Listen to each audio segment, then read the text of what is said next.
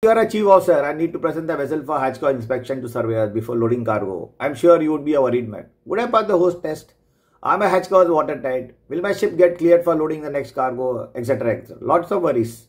Well, it all boils down to the condition of rubber packings. If you want to have an in-depth view into why rubber packings get destroyed, damaged, then you are in the right place.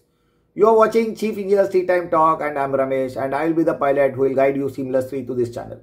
Welcome to the channel and quickly subscribe to the alerts on ship equipment topics and tips. Let's move on and hope you enjoy and gain from it. Thank you so much.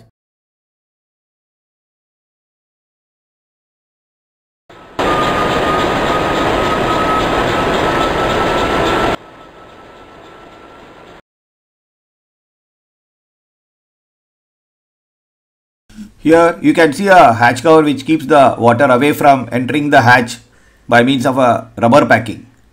Even if small amounts of water enter the hatch cover, it has enormous capacity to damage the cargo and the company can really incur huge commercial losses.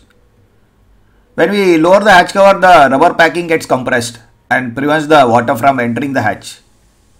Now let's see this rubber packing in greater detail. You can see that the rubber has a air gap, or you can say a white space, or say a soft sponge here. Here you can see that as long as I compress the rubber by a particular predetermined amount, the rubber resets itself and sets to its original shape. Now if we try to compress it more than this design value, you can see that the air gap disappears and we lose the spring action provided by the air gap or soft sponge. The result is that the packing undergoes permanent change in its shape. Grooving begins to happen.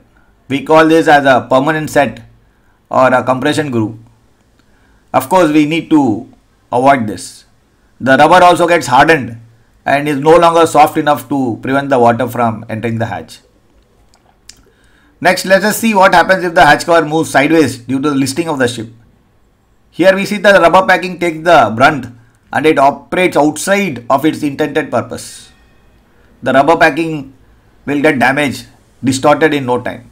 It is obvious that we need to avoid this as well. Then how do we do this and increase the life of the rubber packing, which is so critical to the water tightness, seaworthiness and cargo of the vessel? Let us first avoid overcompression. To avoid the packing from getting overcompressed and get damaged, we have the rest pads with supports. Here you can see that when the hatch cover is closed, the support comes and lands on the rest pad and further compression of the rubber packing is avoided. This is assumed to be 25% of the height of the packing if the manual does not say specifically on this topic. You can obviously understand that the supports and rest pads being made of steel will rust, corrode on open deck and the hatch cover will come down the more the corrosion happens on the rest pad and supports. And the rubber packing will get overcompressed and get damaged. If the permanent set is 12.5% of the height of the packing, then the packing needs to be discarded. Next, let us see how to prevent the port starboard or forward off movement of the hatch cover. Here we can see that we have stoppers which are fitted on the hatch cover. This will prevent the movement of the hatch cover and protect the rubber packing from getting damaged.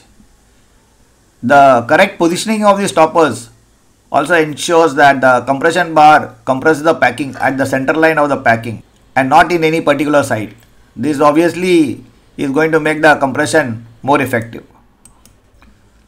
Here you can see some pictures of the stoppers from a hatch cover. The stopper preventing the movement of the cover in port starboard direction is called the FY stopper. The stopper preventing the movement of the cover in fore aft direction is called the FX stopper.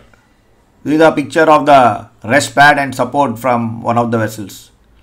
Correct monitoring of the distances, wear out of these very crucial components in the hatch cover will greatly enhance the life of the packing and also the seaworthiness and safety of the vessel and cargo. Hope you all like the video and have a great sailing. Thank you.